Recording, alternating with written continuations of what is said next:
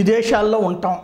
ఇక్కడ ఉన్నటువంటి కొంతమంది సూడో మేధావులు ఉంటారు. ఈ దేశాన్ని తిట్టిపోస్తూ మేధావులుగా గుర్తింపబడేవాళ్ళు.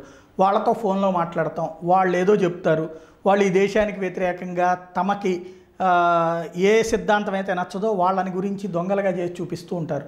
వెంటనే దాన్ని బేస్ చేసుకుని భారతదేశంలో అసహనం పెరిగిపోయింది, అన్యాయం పెరిగిపోతుంది, మైనార్టీల మీద దాడులు జరిగిపోతున్నాయి, ప్రాణాలు తీసేస్తున్నారు అంటూ అంతర్జాతీయ మీడియాలో కథనాలు ప్రొజెక్ట్ చేయడం. దానికి అనుగుణంగా ప్రపంచ దేశాల్లో ఉన్నటువంటి ముస్లింలు అందరూ భారతదేశంలో ఉన్నటువంటి ముస్లింలకు అన్యాయం జరిగిపోతుందని ప్రొజెక్ట్ చేయడం. దాన్ని నమ్మేసేటువంటి ఇక్కడ ఉన్నటువంటి యువత ఆ భాషలోనే వచ్చింది కాబట్టి ఓహో మనకి ఇక్కడ అంతా సేఫ్టీ లేదంటాం. ఇక్కడ ఉన్నటువంటి మేధావులు ఇద్దరిని తీసుకొచ్చి వర్టికల్ డివిజన్ ఇక్కడ భారతదేశంలో మతాల వారీగా చీలికని తేవాలనుకుంటున్నటువంటి వాళ్ళ ఉద్దేశం తాము మేధావులుగా గుర్తింపబడటానికి దానికి అనుగుణంగా సహకరిస్తుంది పాశ్చాత్య మీడియా. బీబీసీ గురించి ఇంతకుముందు చెప్పుకున్నాం. తాజాగా అమెరికన్ వాల్ స్ట్రీట్ జర్నల్ ఏదైతే ప్రధానమైనటువంటి పత్రిక మనకి ఇక్కడ హిందూను, టైమ్స్ ఆఫ్ ఇండియా ఎట్లాగో తెలుగులో ఈనాడును, జ్యోతిలు ఎట్లాగో ఆ తరహాలో ఉన్నటువంటి పొజిషన్లో ఉన్నటువంటి వాల్ స్ట్రీట్ జర్నల్లో ఇక్కడ ఇదే విధమైనటువంటి కథనాలు ప్రొజెక్ట్ అయితే ఇప్పుడు ఆ తప్పుడు కథనాల మీద కేసు రిజిస్టర్ చేశారు పోలీసులు.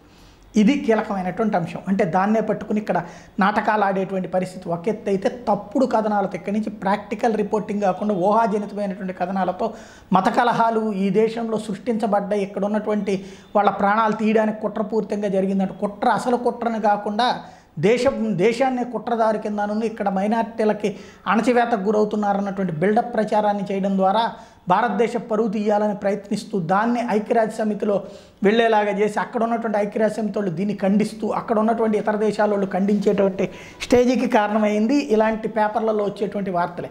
వీళ్ళు ఆ దేశంలో జరిగేటువంటి మెక్సికో ఇష్యూస్ని పట్టించుకోరు, ఆ దేశంలో జరిగేటువంటి దాడుల గురించి పట్టించుకోరు, అక్కడ మన వాళ్ళ పీకల కోస్తున్నా కూడా పట్టించుకోరు. కానీ ఇలాంటి కథలు మాత్రం చెప్తూ ఉంటారు. అట్లాంటి వాళ్ళకి ఇప్పుడు ఇదివరకడికి మళ్ళీ చూసి చూడంటూ లేకపోతే రిజైండర్లు పంపించేటువంటి కార్యక్రమం కాకుండా ఏకంగా కేసులు నమోదు చేసే కార్యక్రమానికి కూడా పోలీసులు సిద్ధమయ్యారు.